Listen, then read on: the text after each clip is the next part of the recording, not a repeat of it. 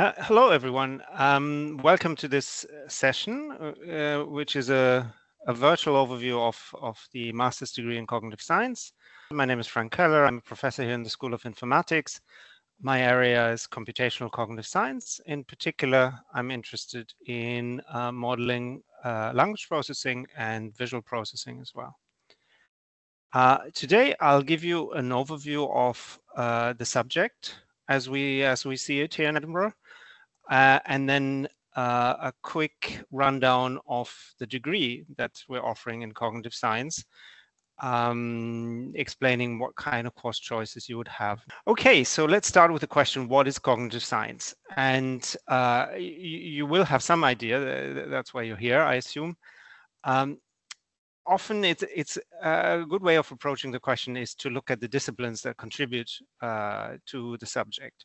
And canonically, people have included psychology, philosophy, linguistics, anthropology, neuroscience, and artificial intelligence as the disciplines.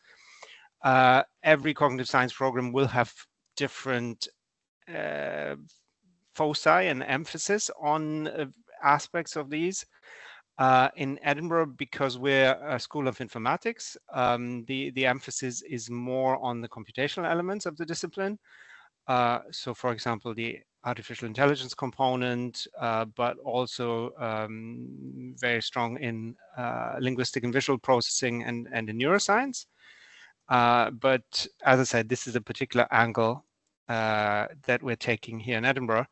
I will now take you through a few examples to show you sort of the richness of the discipline.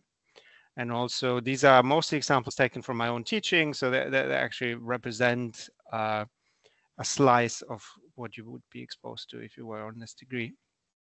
Okay, let's start with an example. So this is sort of a classical cognitive science example. So let's assume your favorite pizzeria has a promotion on, and for the price of one big pizza, 18-inch pizza, you can instead get two 12-inch pizzas.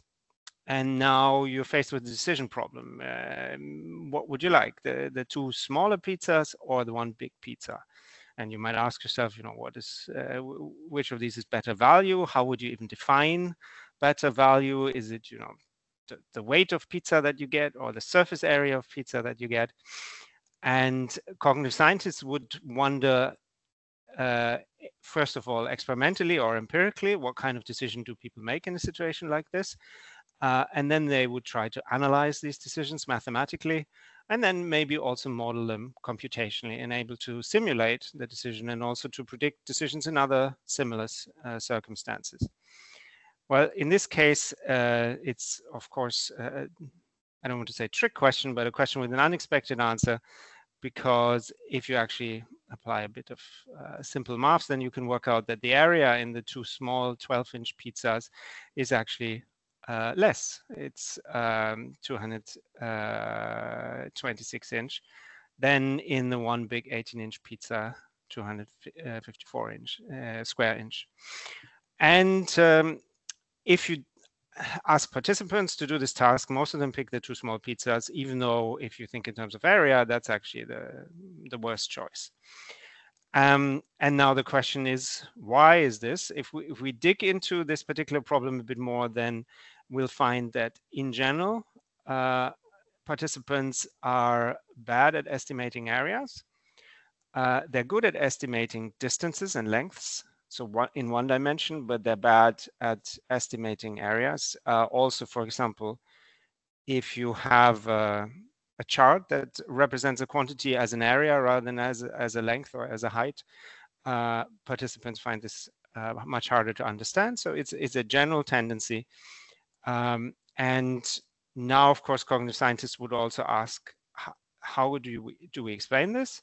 Maybe people do not compute the area. Maybe they use some sort of approximation and come up with a theory that explains this behavior, even though it's not in some sense a mathematically optimal behavior. And then also maybe try to build a computational model that can implement this behavior and maybe explain it in terms of, I don't know, memory limitations or something like that. So that's just to give you an example for a prototypical cognitive science problem. And this is taken from paper by Andrea Martin. It's quite an influential paper in the field. And now let's look at the individual disciplines. So here's back to our hexagon with the different contributing disciplines. Let's maybe look at psychology first. And as I said, this is taken from one of my courses. So the question is, how do people acquire knowledge about numbers, about counting?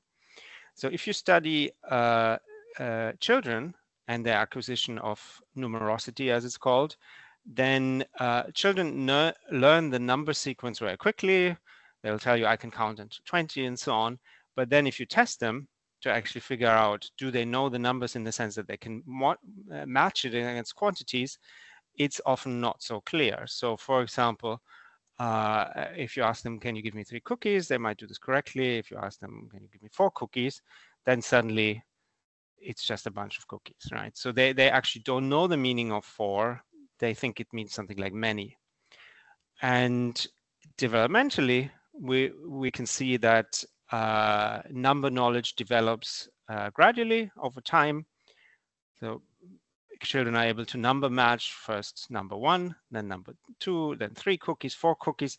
And at some point, they acquire what's called the cardinality principle, which means they can match arbitrary numbers. Of course, as grown-ups, you know, you can ask me to give you 257 cookies, and I can do this. I mean, it's very tedious, but there's no limit to the number of cookies I can count. And this is called the cardinality principle. And there's an interesting linguistic aspect to this as well. So if you look at various languages, so here on the y-axis we have various languages, and on and the colors here indicate at what age children know a given number concept. So 1, 2, 3, and then the cardinality principle, which means they're able to generalize. And this happens roughly at the same point in languages, even if they're quite different languages, like Japanese and Czech or something like that. And it even happens, and this is here in Semane, the last set of bars here, and this is also where, you know, anthropology and other disciplines come in. So this is an indigenous culture in Bolivia who don't count in the same way as Western cultures do. However, they can still number match, and they still acquire the cardinality principle in the same as other cultures, but much delayed, as you can see here. So it takes up to 120 months to acquire the cardinality principle. And then again, we can ask, why is this? What is the relationship between counting and the cardinality principle? How would we mathematically model this, and so on? Moving on to philosophy, and there's aspects of philosophy that interact closely with cognitive science, philosophy of mind mostly, but also philosophy of language and philosophy of computation that deals with questions with what functions are computable, what functions can be formalized, and which logical apparatus do you need. So for example, it turns out that first order logic cannot be completely formalized, whereas propositional logic can be formalized, and so on. So there's questions at the interface between mathematics, philosophy, or also theory of science.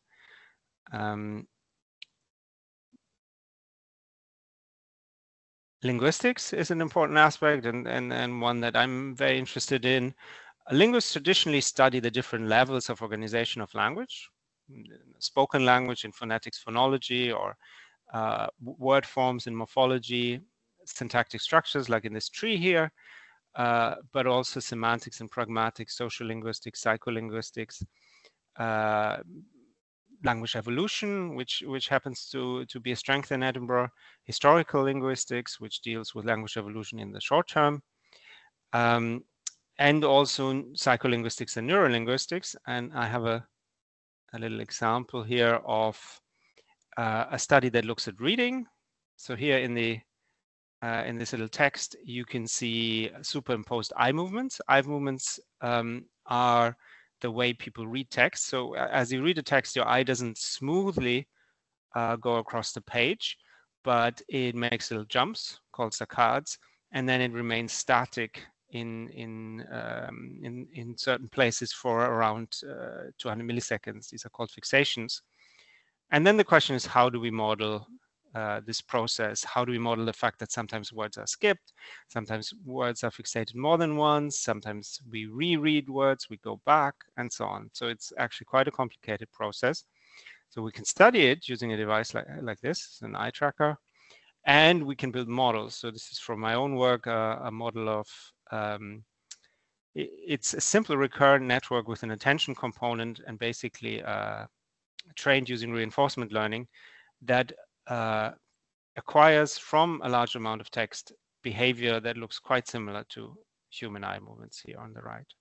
So that would be, again, an example for a cognitive scientist who want to study a behavior experimentally, but then also model and predict it using computational techniques. Okay, one quick thing. Neuroscience is another strength in Edinburgh. Here, what we see on the left are so-called cortical maps. So these have been derived from brain imaging data, fMRI data, and they plot how the vocabulary of nouns and verbs in English is distributed over the cortex. And we can see that words that have similar meanings are also located in similar locations across the cortex. So this is sort of flattened out version of the cortex. And so you can get computational neuroscience studies like this that try to analyze and visualize neural function, for example, to do with semantics or with word meaning in this case. But I also have colleagues who study computational psychiatry, which is basically trying to model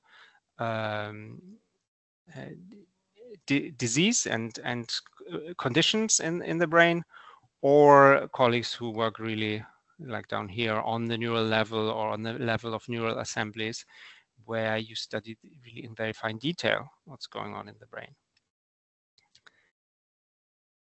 Okay, and then there's artificial intelligence, and I sort of feel maybe I don't need to say much because it's all over the place. AI is also interesting from a cognitive point of view. Most AI systems, while they do intelligent stuff, do so in a very different manner from what humans do. So they're not models of human behavior. They're not cognitive models.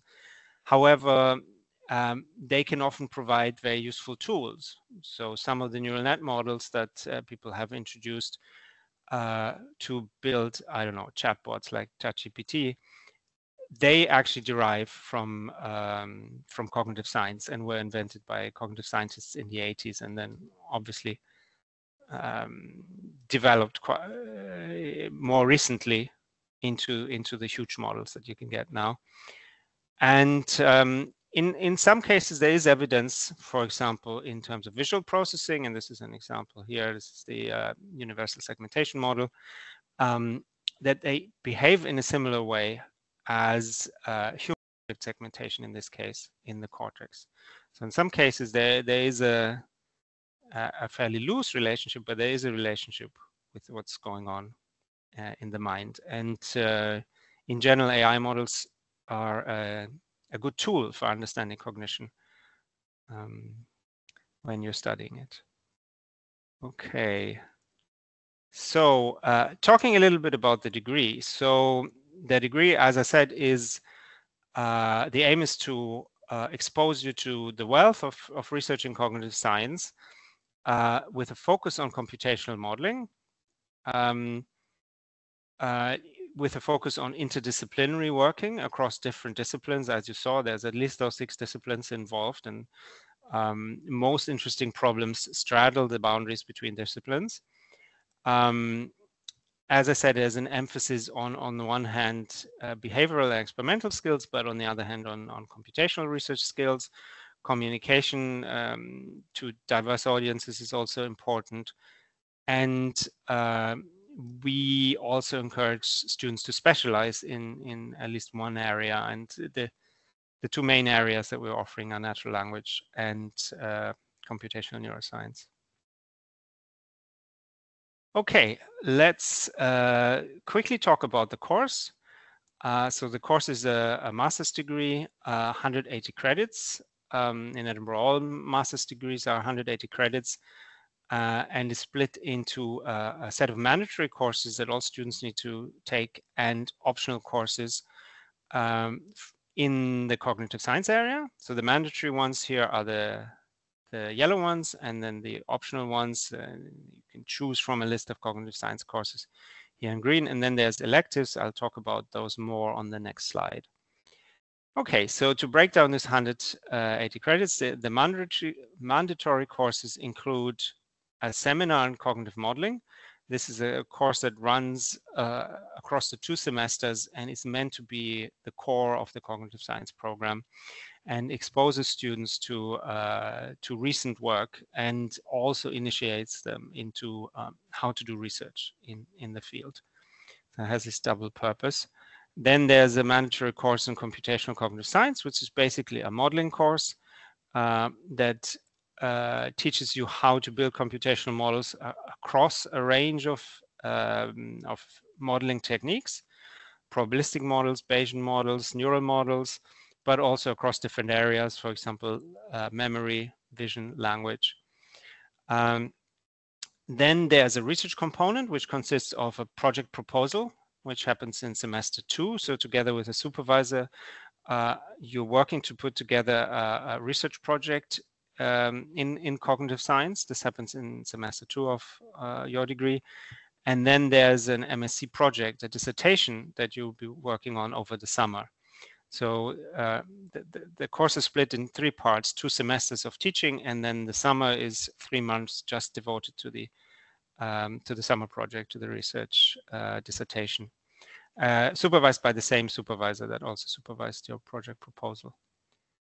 Then here is a list of courses that you can choose from.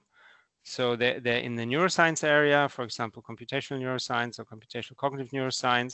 There's quite a lot of language and speech courses. There's a particular strength in Edinburgh. If you're interested in more applied cognitive science, there is courses on human-computer interaction and human factors as well. Down here, all of these can be chosen as part of the cognitive science program. As part of the program, you can also select elective courses. These are much broader, basically, from everything else that informatics is offering. And we're a large school, so we have a lot of courses to choose from. And here are some examples. So electives in informatics would include neural computation, which is more neuroscience oriented, or bioinformatics, algorithmic game theory, causal inference, reinforcement learning, various machine learning courses. There's at least 5 or 6 different ones. Computer vision courses and graphics courses, a fairly large number of robotics courses. All these courses would also be open to you. And in addition to that, from the School of Philosophy, Psychology, and Language Sciences, there's also a fairly large set of electives. For example, in philosophy, there's a course on ethics of AI. There's courses on brain imaging in cognitive neuroscience and psychology. And there's a fairly large set of linguistics courses as well, which would look at, for example, language production, how to design online experiments, evolution of language, as I already mentioned, is a strength of Edinburgh. So that's also something you could specialize in if you want to.